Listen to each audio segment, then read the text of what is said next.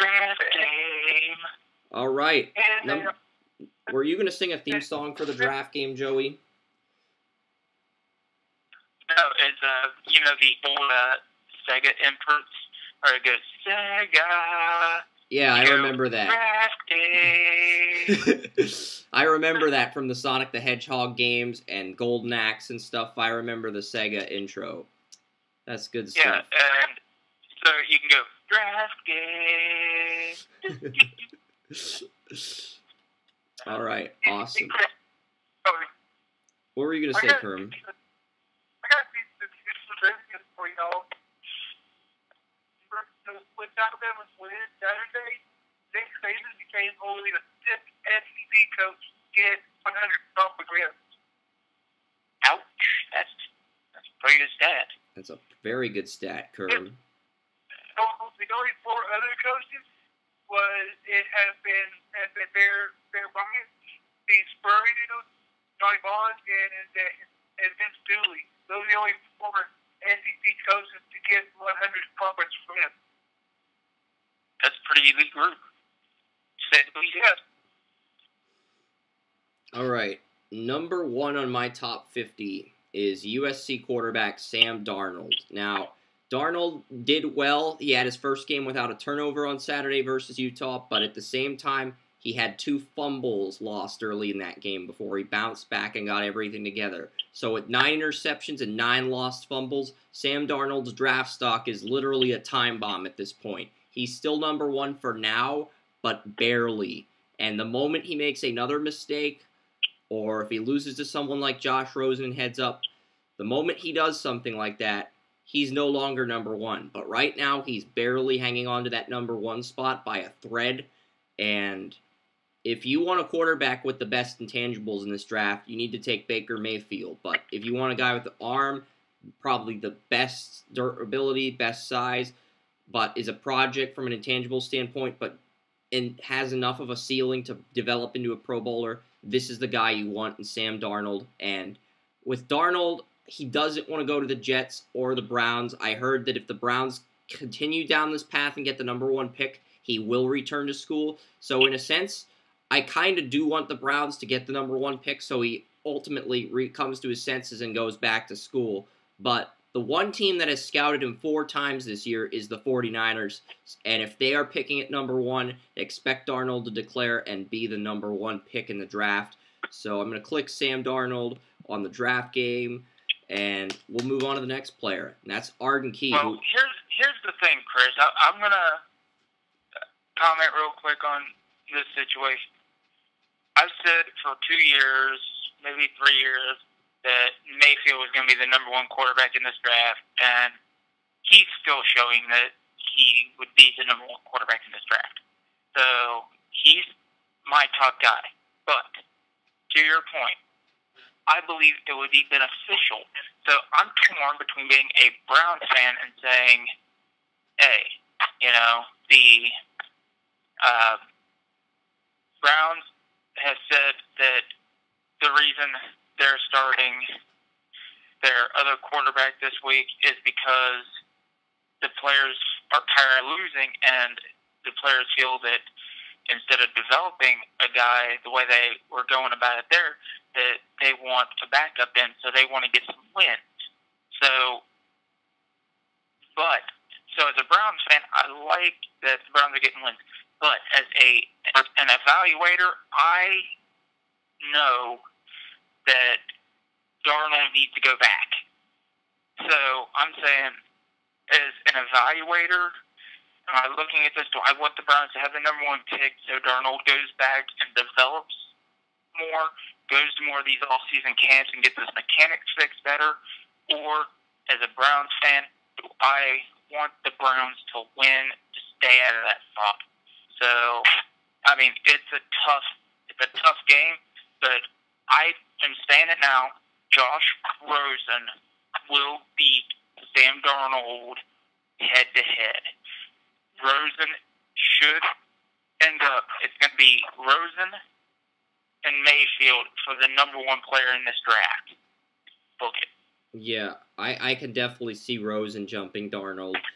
And we'll get to Rosen in a little bit here, but the number 2 player on the draft game is Arden Key. We mentioned him a little bit earlier when looking at Josh Allen of Kentucky. I have him going to the Bears, and this guy has not been as consistent at getting to the quarterback at last year, but the thing is, Arden Key missed a few games with an injury, so I think the Bears pick him up at number 2, though. Number 3, Mike McGlinchey, Notre Dame. Mike McGlinchey and Trey Adams are 1A and 1B. McGlinchey was my preseason number 1 offensive tackle. I moved Adams ahead of McGlinchey after the Georgia game, but McGlinchey has been money ever since that he allowed that game-winning sack for Georgia over Notre Dame. And Notre Dame played Georgia really well in that game. Like, they pushed Georgia to the limit. And we could, if McGlinchey doesn't give up that sack, we could easily be looking at Notre Dame at 6-0 and Georgia at 5-1. So McGlinchey has played very good since then. He pancaked Harold Landry, knocked him to the ground. So Notre Dame plays USC next week, so I'm curious to see what McGlinchey does versus Porter Gustin. But I have the Giants taking Mike McGlinchey at 3. There are some people who've mocked Josh Rosen and the Giants to become a pretty popular, trendy pick, but this is the thing. If you cut Eli Manning, you save $9.8 million, but you lose Justin Pugh, you lose Weston Richburg, because those guys are not even going to entice the thought of re-signing with the New York Giants if you release Eli Manning. But well, here's the thing about that, Chris, is that it all depends on one factor, and that's Webb as their backup. How well does he develop? If he develops extremely well this year, they don't draft Rosen. If he does not develop, they draft Rosen. That's the linchpin that you have to look for, is how does Webb develop behind Eli Manning. Because I see a career backup with Davis Webb in terms of development.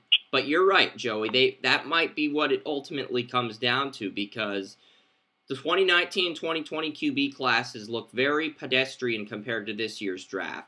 And I know this year in high school football, there's a lot of senior quarterbacks. I have like 12 senior quarterbacks in my top 50 for high school rankings. So some of those guys start right away. 2021 could be the closest thing we have to a strong quarterback class when you compare the upcoming classes to 2018. So from a urgency standpoint, you can argue that it is paramount for the Giants to take a quarterback this year when you look at the window of opportunity for a franchise quarterback is not going to be there in the next 2 years.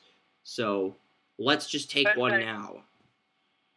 You have to realize that they took the pedestrian like Eli Manning in the first round, and it turned out pretty well for him over the last 10 years or so. So, I mean, you got to look at it. Plus, if they went with a Rosen-type quarterback, it would be like Kurt Warner, Eli Manning all over again, except Eli would be in Warner's shoes, and if he screwed up enough, they'd eventually play Rosen. Yeah, what do you guys say, Herm? He was traded to the Giants as a Chargers pick because he refused to play in San Diego. And I agree with you. And I agree with you on the Giants drafting a quarterback this year, and also on how well they develop. Because Eli is getting up there. I don't see too many more years out of Eli Manning. Well, there's two approaches the Giants can take. They can either blow up their roster and go into a complete rebuild, or they can try to put together one more playoff team for Eli Manning by getting a new left tackle, re-signing their current starters on the offensive line. But doing this will cost you a chance to get a franchise quarterback in the first round of the draft, and you are banking on Davis Webb if you do that. That's the thing. So, well, Chris, we spent enough time on this. You were going on about Arden Key, so let's get back to it. Let's move on to number 4, and that's the Saquon Barkley out of Penn State. He is the number 4 player on my draft game. He's also the only player with a 99 overall rating in the NCAA 14 roster updates for this season, but that's irrelevant because Saquon Barkley's just been running. His vision's better. His ability to block on passes is improved. And if I'm the Browns, I'm taking Barkley at 4 unless I get... But I'm going to tell teams, like I'm going to troll the Dolphins, I'm going to troll the Bills, I'm going to prank call both of them, I'm going to say, listen, we're taking Josh Rosen at number 4 unless you make us a blockbuster offer. But I'm going to be bluffing like John Lynch did when he trolled the Bears over Trubisky. That's going to be my mindset, my mentality. If Rosen's there at 4, I'm going to troll the Dolphins. I'm going to troll the Bills and say, listen, we're taking Rosen unless you give us a hell of a deal. And I'm going to try to put both the Bills and the Dolphins in a bidding war for a quarterback just to keep the Jets from getting Josh Rosen. And I'm going to try to move down and accumulate more picks. And, well, I'm going to see who makes me the better offer. And if I'm not satisfied with either offer, I'm going to want a first, a third, and a 2019 first-round pick. And if I get all that, I'll pull the trigger and move down a few spots. And if not, I won't. And I'll take Barkley at 4. And then I'll trade the Houston pick. Because I think the Browns honestly have the luxury to trade both picks right now if they're picking in the top 8 twice. But if I'm at 4 and Barkley is there, I'm going to troll the teams that need quarterbacks into moving up for one and getting another first-round pick. I think there's a strategy to this. That's not trolling, Chris. That's hedging your bet. Yeah, That's important to you. He didn't need a quarterback. The other team was desperate for one. Hey, you want the pick? Pay me a 90 minutes for me to stay down. Yeah, and I agree with Kerm on that. And I'll say that right now this draft I think I'm going to put it to you like this. If the Browns get the number 1 pick, this draft, you can get a Baker Mayfield or a Josh Rosen later down the line. So you can get an extra first, second, or third by trading the number 1 overall pick. But here's the thing with that, because I don't think that the best player on the board is a quarterback. Right now, I'm not sure who the consensus number 1 player would be. So if the Browns get the number 1, they could trade back. This class is a pretty good class for running back at the top half of the draft. It's a pretty good class for wide receiver at the top half of the draft, where you can get a playmaker. So the top half of the draft, you could trade back and still get a player, and in the Browns case, a player you need. You could still get that running back, and I would love to see Barkley as a Brown, because the other running backs just aren't getting it done. And Barkley is a complete player. And something that amazes me is he is a pretty good pass blocker. And that's, for a top 4 prospect, that is damn difficult to come by at running back, is it being a good pass blocker. Yeah, and that's the thing. Ezekiel Elliott was a good pass blocker. He had a 4.4 3.40 time. Barkley's projected to run in the 4.3s. He's faster than Elliott, but he wasn't as consistent in pass protection until this season. So he finally fixed that area of his game, and now he's the top overall prospect. My only blue chip graded prospect at the moment.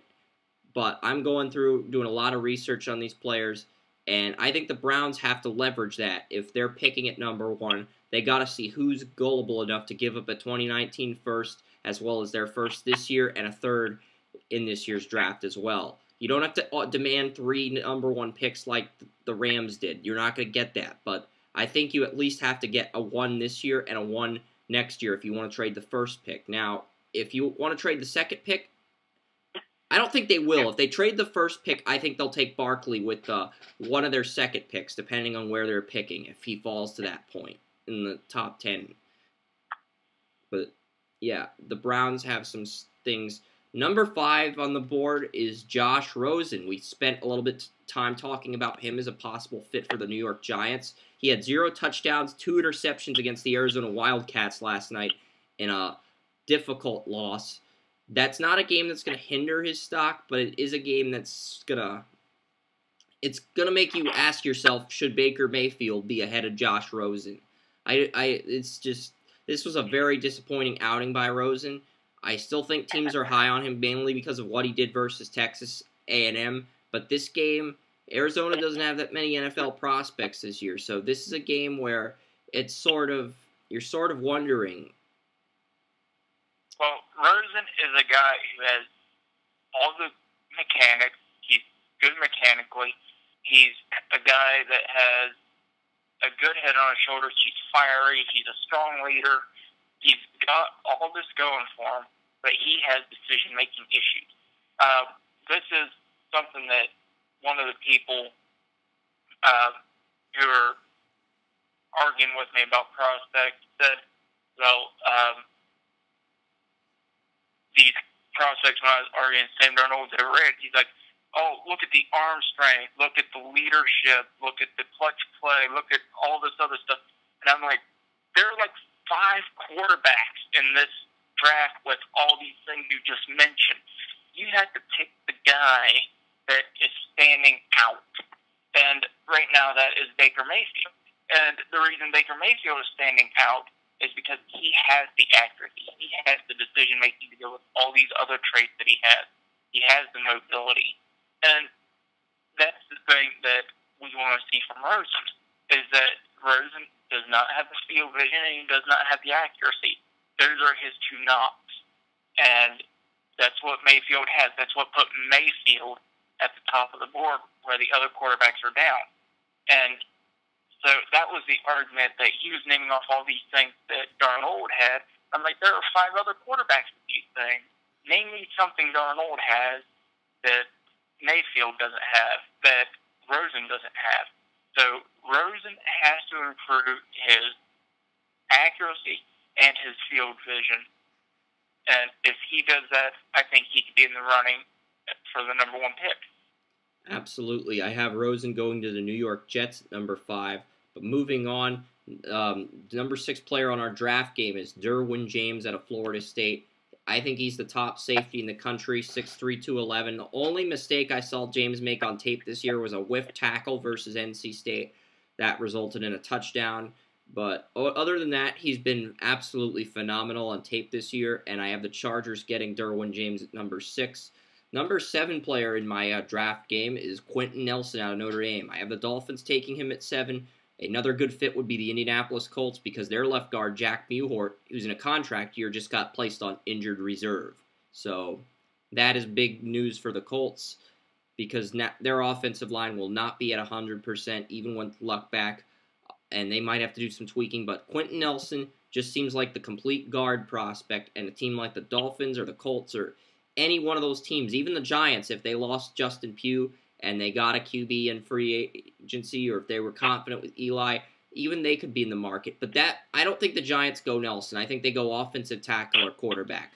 All right, moving on to number 8, we have another player at safety, Ronnie Harrison out of Alabama.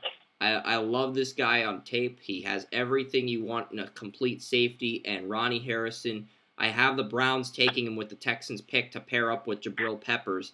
But I honestly think the Browns are going to trade one of the 2 picks. I honestly believe that, but I don't predict trades in my mock draft. So he's the best player on the board.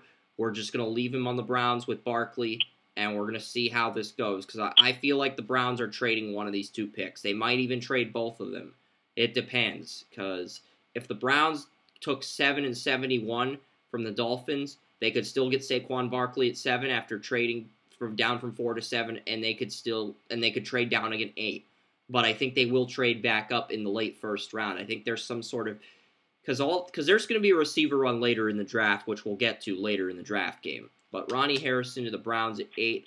Number 9, we'll go back to offensive tackle. Trey Adams out of Washington. The Bengals, they need a left tackle. Trey Adams is number 9 on my draft game. He's 1B behind Mike McGlinchey as the top offensive tackle in the draft. McGlinchey does a better job maintaining blocks, which is my number 1 thing I look for in an offensive lineman, but Trey Adams is the better wingspan and the better foot speed. So with Washington losing their first game, I'm kind of curious to see how Adams did on tape this week. Did he miss some blocks? Did he miss some assignments? I'm sort of curious to see how that plays out. So Trey Adams at number 9, and at number 10, I have the Arizona Cardinals taking your number 1 guy, who I gave a max grade for learning rate and intangibles, and that's Baker Mayfield. So Baker Mayfield's also the highest rated quarterback on NCAA 14. But Baker Mayfield, there's a reason this guy's being talked about. I know some people in the draft community say he's a pure college QB. He plays in a spread offense. His skills won't translate. Well, they're wrong. He went 202 pass attempts without interception. He finally threw his first pick versus Texas yesterday, but he displayed incredible leadership, still threw over 300 yards, and just really has a lot of the things you want in a quarterback. So, Baker Mayfield. Well, here's the thing about Baker. You look at him, and you say all these things. It's easy to say on the surface. Something I did with Nick Foles that helped my evaluation with him. They did the same thing about him. He's a check-down quarterback. When he does these things you say that he should not do, what does he do with it? When he takes a snap under center, what does he do? Does he throw an interception? Does he get rattled? Does he fumble the ball? What's he do? When he has an out route, does he throw it too wide? Does he throw it out of bounds? When he runs a route that is not exactly in the spread route tree, what's he do with it? I went back and I watched every tape of Nick Foles. I compiled a list of everything he did that was not a check down. And then my evaluation of Nick Foles was correct. Unfortunately, Nick Foles came on some hard times in the pros. You know, a lot of it had to do with coaching. We can't predict that, nor do we care to. That's not our job, Chris. But what we can do is look at these different things, and that's what you have to do with Mayfield. You have to look, you say, he doesn't do that. Okay, so what's he do when he does do this? And his completion percentage shows, and he does a pretty good job when he does these things. When he throws those routes, he does a pretty good job when he gets under center. He doesn't fumble. He doesn't do anything stupid. So these are things you have to look at when evaluating. When you try to make these arguments, you better come up with a good argument, because if it can be refuted, then your argument is null and void. Yeah, it's like Baker Mayfield, the accuracy is there, the precision is there, the intangibles are there. The only questions about him are the height, and I feel like he has a good arm, but not a great arm. But those are the only things with Baker, and I think a lot of scouts are like, I want big hands, I want an elite arm, I want the accuracy, I want all of this. There isn't a quarterback like that. There hasn't been since Luck, who's had all of those things heading into the NFL. Goff had the accuracy, but he didn't have the arm or the hand size, which was your biggest thing with him. Wentz had all of those things, and he dominated the Senior Bowl, even if his tape doesn't indicate otherwise. So, yeah, you're not going to get a Wentz or a Luck. Here's the thing that this is why I compare him to Drew Brees. And I don't make many comparisons. Is the size is comparable. The arm strength is better. The accuracy is comparable. The way he scans the field and views the field is comparable. The leadership is comparable. The mobility back when Brees was younger is comparable. So that's what you have to look at. Is, you know, all these things are comparable to Drew Brees. So what's wrong with having another Drew Brees? I don't see the issue with that if a team drafts a Drew Brees. Neither do I.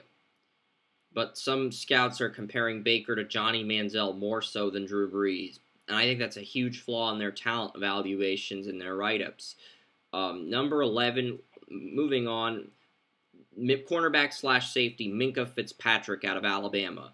And this is a player that I have going to the Bills to pair with Tre'Davious White. He's also on the Heisman ballot at the moment. He was 4th on the Heisman heading into this week. So I'm just a little bit curious. And quick question, Kerm. Do you like Minkah or Ronnie Harrison better of the two Alabama defensive backs this year? Personally, I like Minkah better, but only by a little bit. It's going to come down, I believe, on drafting them down to which team needs their respective position first. Because Minkah is versatile. He can play a lot of different quarter positions. But if the team needs a safety first, and they come up first, I think Hillman will be drafted ahead of Minkah. You mean if a team needs a safety first, then Ronnie Harrison would go ahead of Minkah? Yeah, but if they need a corner, if they need a DB first, Minkah's going to go first. And the Browns need both a second safety next to Peppers and a corner. So that makes the Browns at 8 with the Texans pick the team that's probably going to take one of the Bama players, but we don't know which one they take yet. It's extremely difficult to project at this point. But I've got the Bills taking Minka because they need another corner with White. If I was the GM, I would select Minka first. Interesting. I actually considered moving Minka ahead of Ronnie Harrison in the draft game this week, depending on what the projected records are, if they're the same or whatever. So that's interesting. Projecting on what Kerm says. He's Kerm. Yes. Moving on, our number 1 receiver, James Washington. Finally, he's number 12 on the board. I have the Jaguars taking him at number 12. Like Joey had last week, he had the Jaguars taking James Washington at 13 or something, but I have James Washington to the Jaguars at 12. Go ahead, Jaguars fans, insert the Justin Blackmon jokes. They took him out of Oklahoma State a few years ago as well. So, James Washington. Allen Robinson's in a contract year. So, Robinson's going to be a free agent after this year. I don't think they re-sign him, so I think James Washington goes to the Jaguars. If the Jaguars keep winning games, as long as the Jaguars win 8 games, they're not taking a quarterback to replace Blake Bortles. Right now, they're at 3 wins, so, yeah. Well, here's the thing about Washington. I love Washington's speed. I have questions about Washington's route running, and I'm not sold 100% on his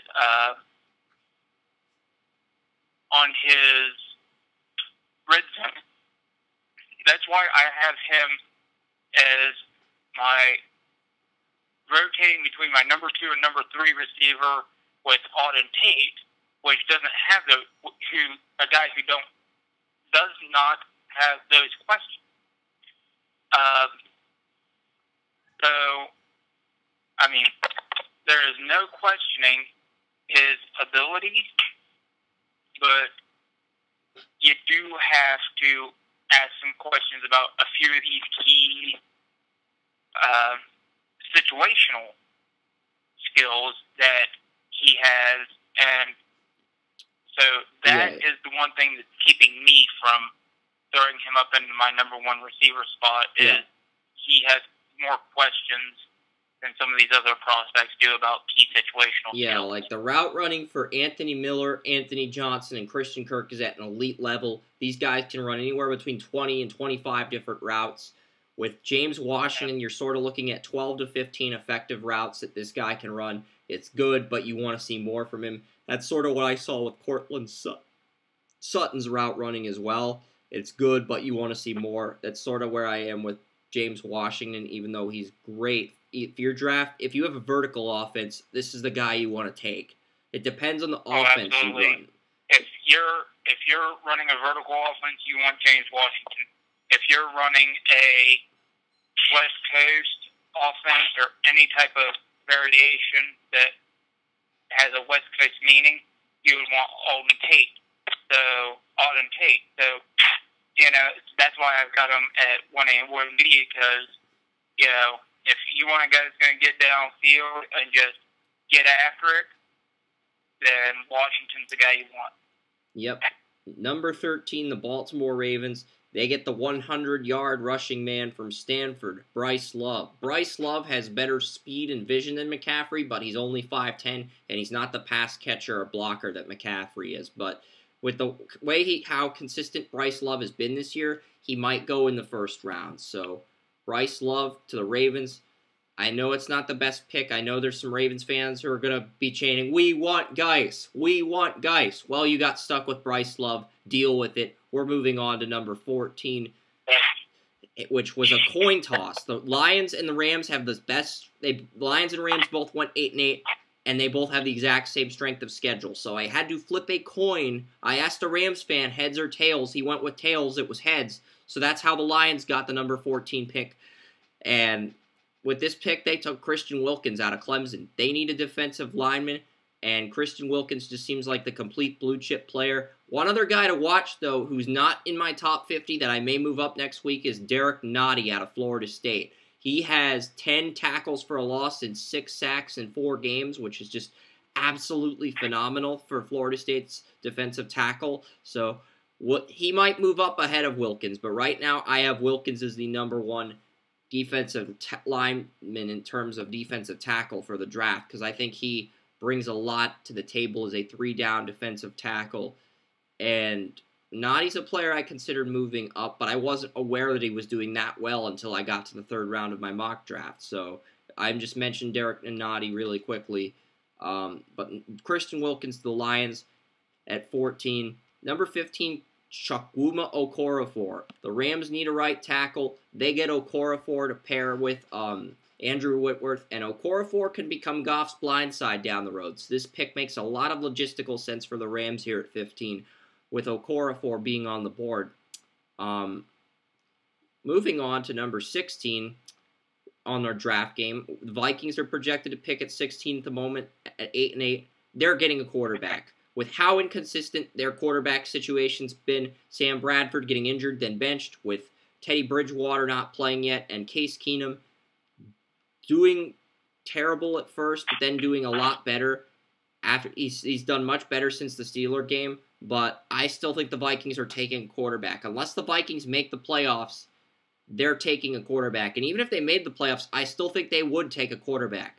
And the quarterback they've looked at the most is Mason Rudolph. They actually sent their scouts to the Pitt Panthers game because that happened the day before. The Oklahoma State Pitt game happened the day before Minnesota faced the Steelers at Heinz Field. So they sent their scouts to that game, and they came away really impressed with Mason Rudolph. So Mason Rudolph to the Vikings, they get him here, and they make him their franchise quarterback. I don't think they would go Lamar Jackson after this whole Teddy Bridgewater experiment. So I just feel like Mason Rudolph. They've also looked at Luke Falk out of Washington State. They're not going to be in position to get Sam Darnold. They went to the Washington State-USC game. And I don't think the Vikings want Luke Falk after that 5-interception outing versus Cal. So Mason Rudolph to the Vikings just seems like the most logistical pick for Minnesota to make it 16. And moving on here, number 17, the Denver Broncos, Archie Lewis. I was going to move this guy out of the first round, but I thought he got benched. He wasn't benched. He was injured the first 2 games. That's why he's still in this round 1 conversation. And they've moved him over to right tackle, which could be his natural position in the NFL if a team like the Denver Broncos takes him to pair with Garrett Bowles. He can play all 5 spots on the offensive line. And I really do like Archie Lewis on tape. He's great at maintaining blocks. Number 18, the Saints. They go Clelin Ferrell here out of Clemson, and they get him to pair with Cameron Jordan. So they need someone. They also need a defensive tackle. Nick Fairley's got a career-ending injury, and Sheldon Rankins only has 2 tackles on the year. No tackles for a loss, no sacks. That's very underwhelming for your 2016 first-round pick. So they are going to go defensive line. Whether they get a defensive end that can play off the edge next to Jordan or a defensive tackle remains to be seen. But the Saints are going to be looking at the defensive line here at 18. Number 19, the Dallas Cowboys. You're going to love this pick, Kerm. Bradley Chubb out of North Carolina State. This guy has just been dominating all year on tape, and he just feels like a great fit for the Cowboys. Taco Charlton could be ready in a year from now, but with Bradley Chubb has just got a chance to be a Myles Garrett type of player. He's commanded triple teams at times on tape. He's lined up at all 4 positions on the defensive line. So I just think Bradley Chubb is that good. And Bradley Chubb, if a 4-3 team like the Lions don't re-sign Ziggy Ansah, Bradley Chubb could easily go higher than 19, but we have him at 19 on the draft game at this point. Clelin Ferrell returns to school. Chubb will go to the Saints at 18. But my point is Bradley Chubb is going to be a top 20 pick, and he possibly could surge into the top 10. But he's a 43 only defensive end. That limits the scheme you can utilize him in, and that limits his draft range in mock drafts unless a 34 team reaches for him, which could still possibly happen. But Bradley Chubb's a top 20 talent. Moving on to number 20, Anthony Miller out of Memphis. This guy, we've talked about him at the beginning of the show with Anthony Johnson. This guy's a top 20 talent. I have the Panthers taking him at number 20. And Cam Newton, he needs more reliable weapons. And yeah, that's the top 20. We'll go through any thoughts on this top 20 really quickly before we get to the 21 through 30, Joey? or do you want to just save your thoughts for after we get through the top 32, and then we'll quickly read through the rest of the players? Well, the big thing, two big things right now. Two guys I think that are going to move up your board and both end up being top 5 guys are Baker Mayfield and Bradley Chubb. Mayfield has been pretty much dominant for 3 years. Chubb's been pretty dominant for 2 years.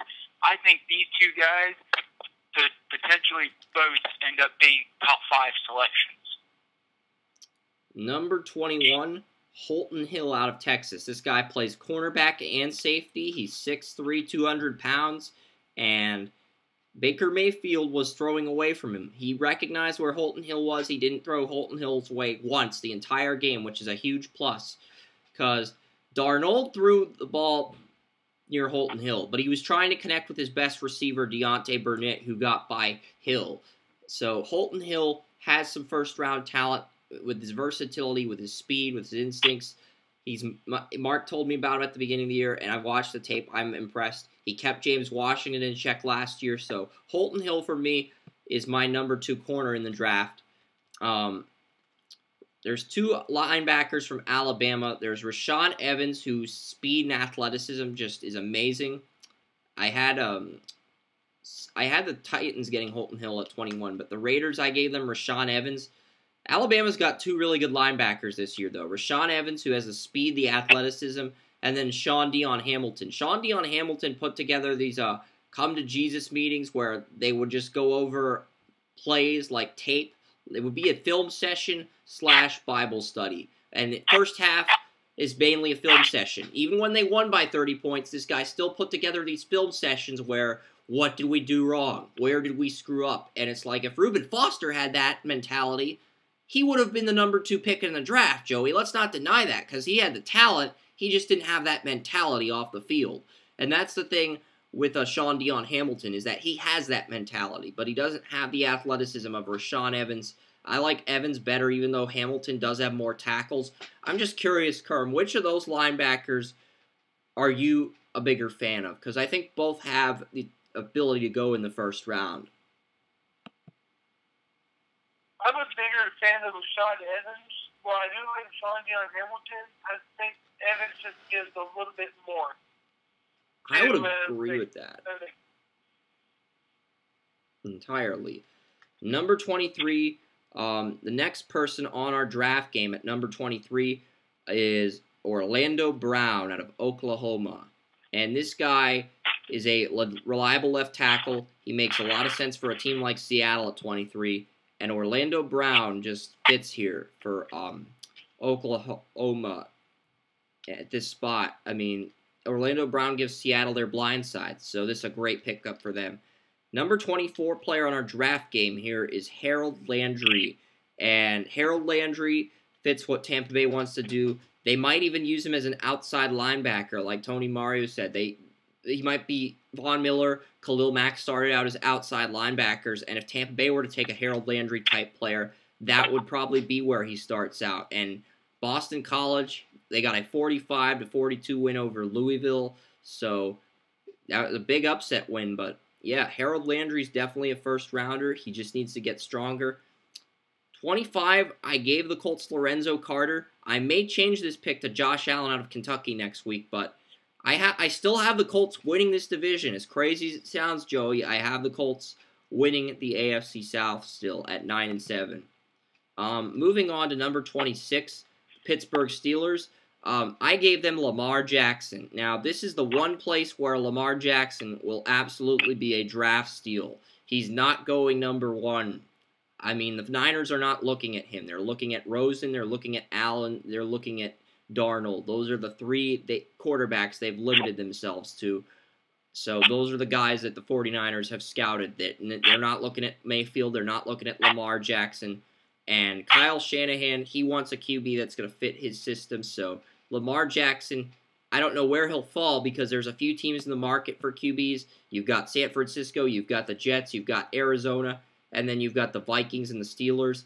The Browns could enter this market, the Dolphins could enter this market, the Jaguars could enter this market if Bortles continues to play inconsistent, but it's so wide open right now. We really don't know what teams are going to be in the market for a QB, and that's why mocking Lamar Jackson this low is incredibly difficult because he's a first-round talent without a doubt, but we don't know what teams are going to be in the market for quarterbacks, and I feel like Pittsburgh cannot pass on this guy if he falls to them at 26, Joey. There's just too much to work with here if he's at this spot.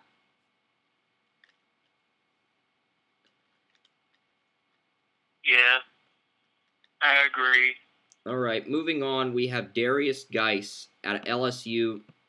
And this is the Eagles' first-round pick. They get him as a running back to replace Blunt.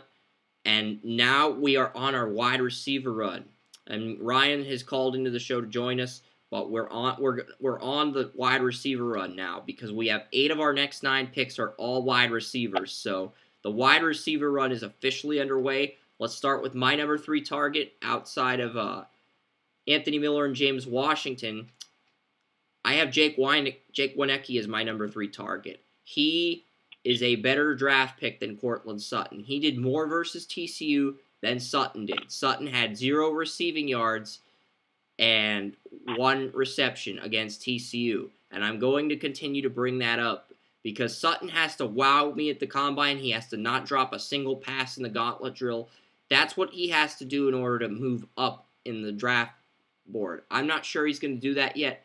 I know what Jake Wieneke's going to give me, and he's my number 28 player on my draft game, and I have the Packers taking him. And Lisa brought up the idea of the Packers taking a receiver, a big target, and I agree with that thought process entirely because, let's face it, their biggest target is Devontae Adams at 6'4". He's going to be in a contract year, and then next year you're going to have Randall Cobb and Jordy Nelson in contract years. So the Packers are going to try to get a big target.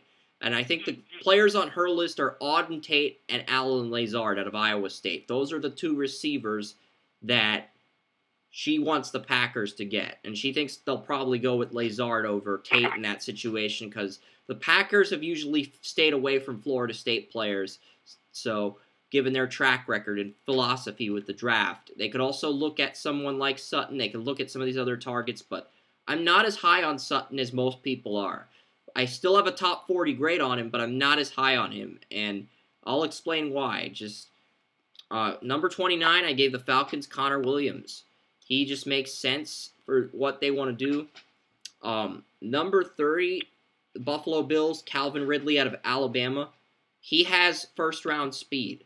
He does not consistently produce like Amari Cooper did, but he has first-round speed, and that's why he'll get picked in the first round. I think he's more of a late first-round pick than a top 10 pick, but people love this guy. So, Kerm, what are your thoughts on Calvin Ridley?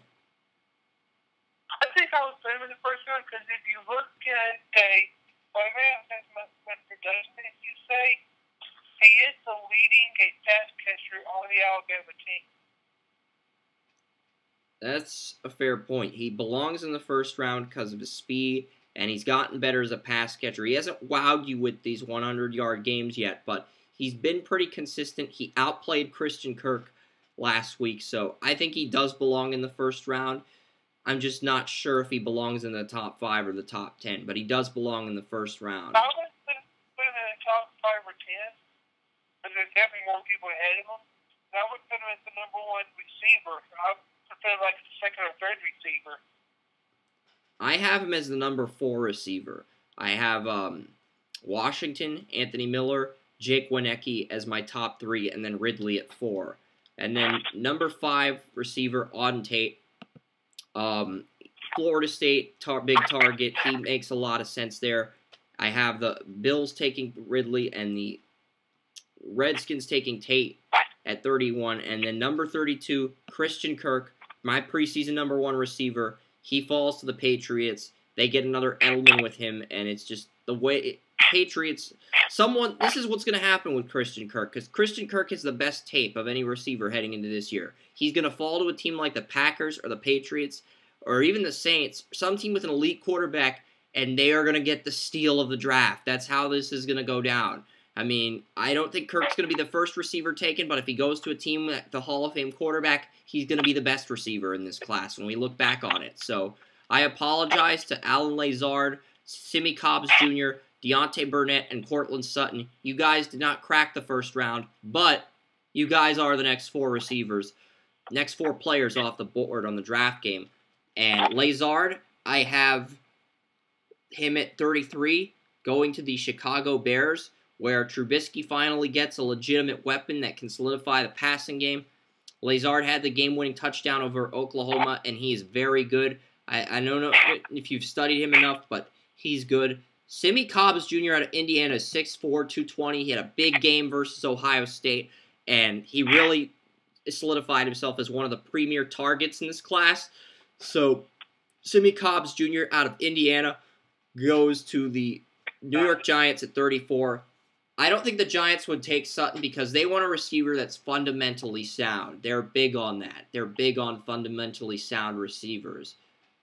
And I think that's the guy they're looking at when they're looking at Simi Cobbs Jr., Burnett, and Sutton. The guy who drops the least amount of passes and is the most fundamentally sound from a route running standpoint is Simi Cobbs Jr. That's why I think the Giants would take him. And then I gave the 49ers Deontay Burnett to pair up with Sam Darnold. The two USC quarterback receivers reunited in San Francisco. Burnett's had more big games versus quality competition than Cortland Sutton has, and I value that a lot. And now, at 36, we have the Browns taking Cortland Sutton. I have 9 receivers ahead of Sutton, and if you count Anthony Johnson out of Buffalo, who's going to move ahead of Sutton, that's 10 receivers who are ahead of Cortland Sutton. And I hate to do this to Cortland, but the competition at receiver this year is just so intense. It literally rivals the 2014 class at wide receiver with all the competition we have with these wide receivers.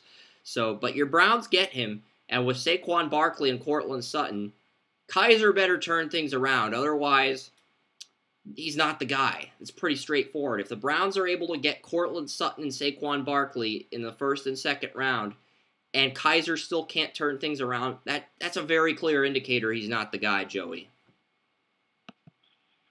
Yeah, Kaiser's big issue is his accuracy.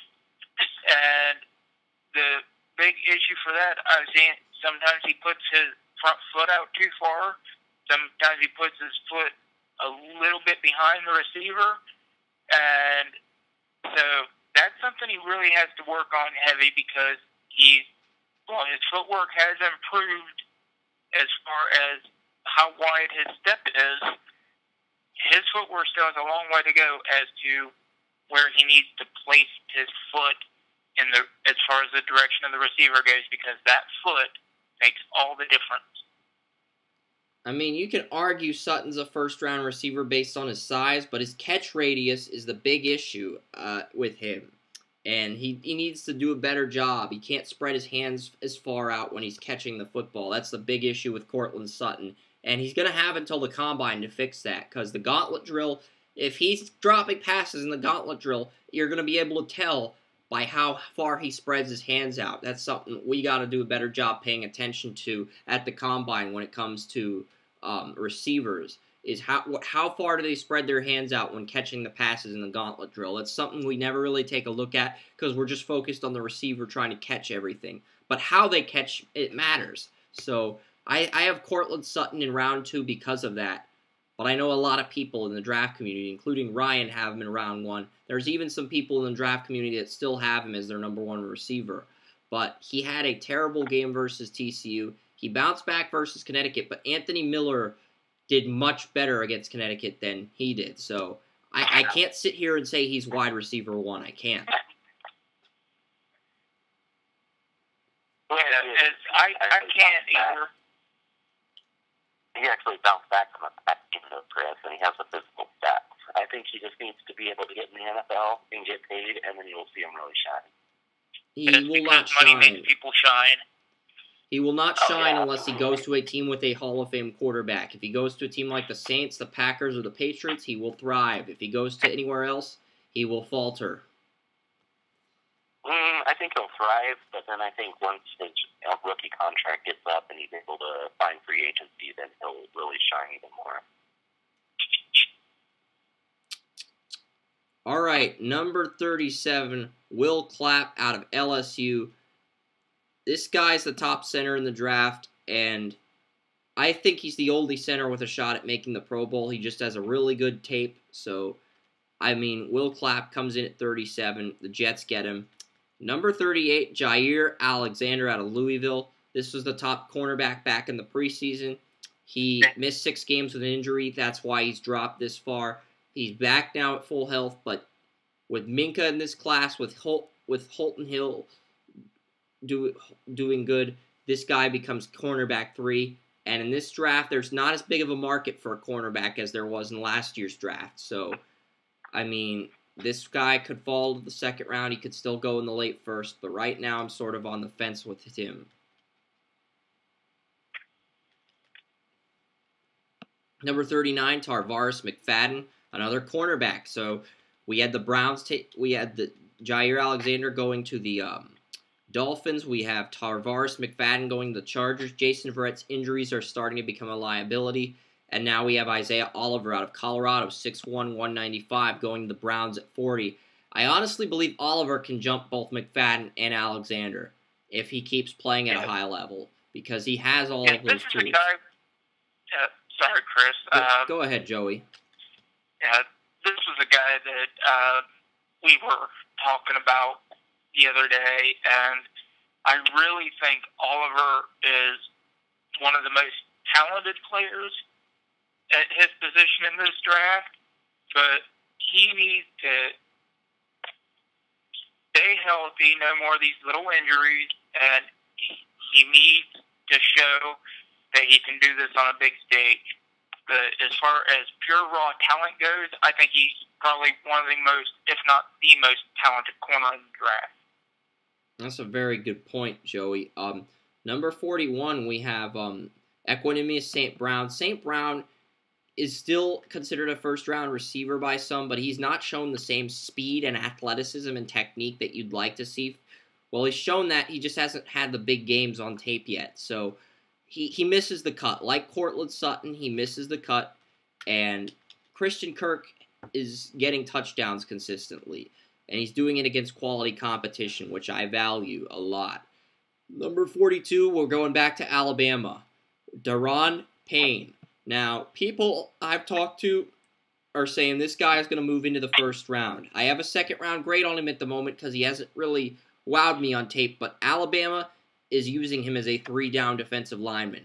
So, if he's being used that way and he dominates the combine, and people are saying he's going to have a Dontari Poe-like impact at the combine, if that's the case, he will move into the first round. I have him in the early second round at the moment, but I do believe the talent is there for him to ultimately move into the first round. Any thoughts on Daron Payne, Kerm? Easily first-round talent. But like I said before, with those dudes, it depends on which team he would fit if they wanted to draft him in the first. But easily first-round talent. Okay, so what kind of scheme do you think fits him better? I honestly feel like a 43 scheme would fit him better, but I've seen people mock him to the Broncos. I know Josiah posted his mock on the site a few weeks ago, and he had Daron Payne to the Broncos. I'm not sure how you feel about that, Ryan, but that's what we've... You know, Chris, at this point, I think the Broncos need to just kind of start getting more depth at the key positions just in case somebody goes down. Like right now, I feel like the Broncos would be tied with the Chiefs if we would have had Shane Ray in the beginning of the season. And then the same thing with like Derek Wolfe and his injury there for a little bit too. Just like these factors kind of hurt chemistry and everything. So that's a really nice fit. Yeah, and Daron Payne would come in and he would replace Domata Pico at nose tackle if they got him. Yeah, I think a 46 will serve him the best. You think a 43-year-old serves him the best too, Kerm? Yeah. I agree with that entirely. Moving on, I do have Daron Payne going to... I think I have Daron Payne going to Buffalo. Because, yeah, I gave St. Brown to Arizona. I gave Daron Payne to Buffalo because Kyle Williams, the defensive tackle next to Darius, is a free agent after this year. So I have Daron Payne on Buffalo.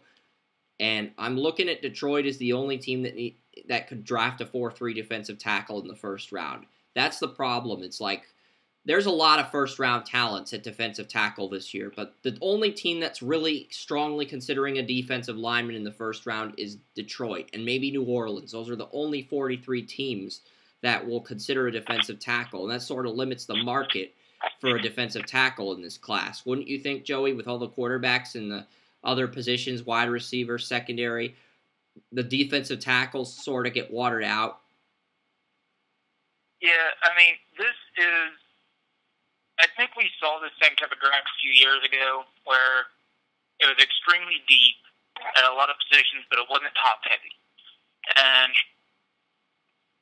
I think, as you said, it's a lot the same way in this class. It's extremely deep, but you're not getting a lot of top 5, top 10 talent in it. And I think the offensive tackles, in a lot of ways, because I've seen when I was doing my first mock, that I wanted to put them higher, but there just wasn't a place for them at their talent level. So I think, yeah, in a lot of ways, based on the talent at a lot of other positions, yeah, they kind of get weighted out a little bit. Yeah, it's unfortunate. I think there's at least 3 or 4 43 defensive tackles with first-round tape, but with all the other quality players at skill positions, I'm only looking at 2 teams, the Lions and maybe the Saints, as the teams that would take this guy in the first round. Maybe Buffalo will take a defensive lineman because they've invested a lot in their secondary. They paid both of the safeties they got in free agency 4-year deals, so maybe they would go with a safety. It's hard to say. Yeah, I think the 3 big positions where you're really going to have a lot of guys pushed down: offensive tackle, defensive tackle, and cornerback. They're going to have a lot of guys pushed down. I think you can make the same with the argument as well. I think you can make the same with inside linebacker because you got Rashaan Evans, but you also got 2 other 3-down linebackers, the guy out of Georgia, and you've got another guy who we'll get to in a second here. But you're looking at guys like Cameron Smith and Malik Jefferson who just haven't impressed on tape this year, while other guys are showing that 3-down ability, and that's what teams are going to look at. It's a deep linebacker class, but guys are going to get pushed down outside of Evans to round 2. But moving on to number 43, the Bengals, Jordan Whitehead out of Pittsburgh. He got a 3-game suspension for a DUI at the beginning of the year. He has 4.4 speed, and he'd be a first-rounder if he didn't miss those games. But the Bengals don't really care about character issues. So they take Jordan Whitehead here. Number 44, we get to my linebacker 2, Tremaine Edmonds out of Virginia Tech. This guy still needs to do a better job at winning blocks, but as far as having the versatility to play every position at linebacker, that's there. He can play outside linebacker on either side or inside linebacker. And he's a 3-down player. Scouts believe he's going to run a 4.5 40 at the combine. He's going to test really well, and that testing could push him into the first round with Evans. So I don't think he's as athletic as Evans, but I do think he could get pushed up the boards. It depends. I mean, I think there's only a few. Dane Brugler said that Edmonds, Evans, and the Georgia linebacker, who didn't make my top 50 but the second round of my mock, are the only 3-down players. Cameron Smith does not have the foot speed to be a 3-down player, even though he's great in coverage and can make interceptions and his instincts are tremendous. And Malik Jefferson, while he has the speed and athleticism you want, he doesn't have the instincts to be a 100 tackler type of linebacker, and that's the deal breaker with Malik Jefferson. So number 45 will go back to linebacker here. This is a pure outside linebacker, Jerome Baker out of Ohio State. Is projected to run a 4.37 40 time, but he's a 43 outside linebacker only.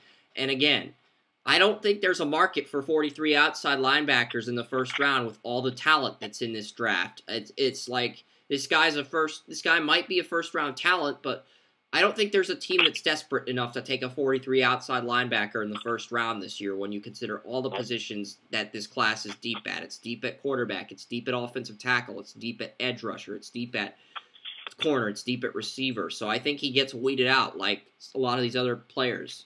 That is what it is, Joey, unfortunately. But I have the Lions taking Baker at 45.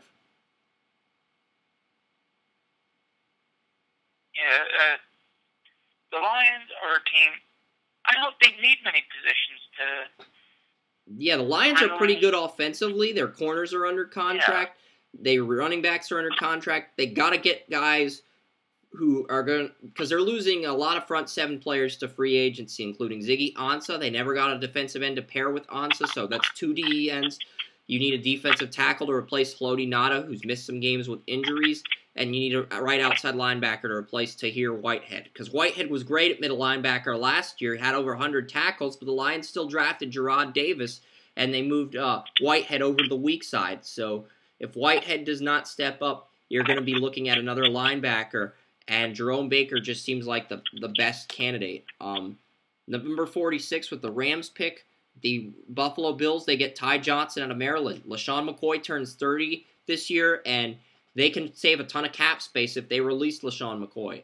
And LaShawn McCoy does not have a rushing touchdown yet, so I'm telling you, LaShawn McCoy may be on the chopping block. I know it sounds too premature, too early to say, but LaShawn McCoy may be on the chopping block. This might be his last season in Buffalo.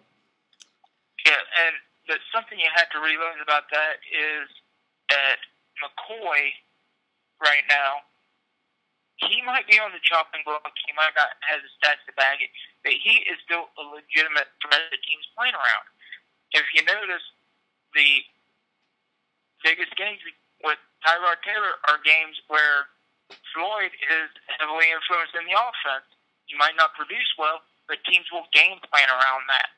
And right now, that is his biggest asset as a player, is that teams will, as long as teams game plan around him as a threat, that's what is going to help. So he has that, but that doesn't last very long. I'm not sure about round 2 running backs right now. Ty Smith's a guy Mark told me about as a possible first-rounder, and he had 1,000 rushing yards last year. That's why I have Ty Smith at 46 to Buffalo.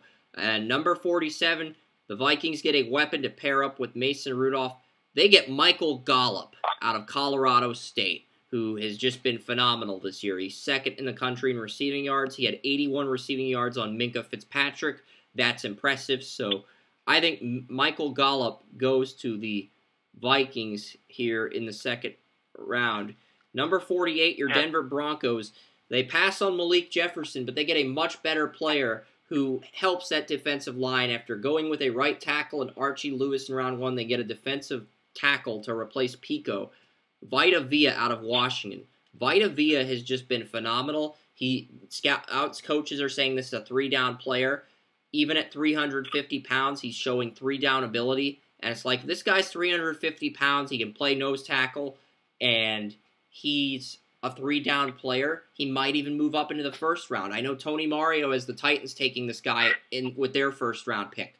So that tells you how talented Vita Vea is, because he's a 3-down player. And when you're looking at defensive linemen, you've got to weed out the 3-down players from the guys who are not 3-down players. And Vita Vea, despite being 350 pounds, is a 3-down player. So that helps his stock.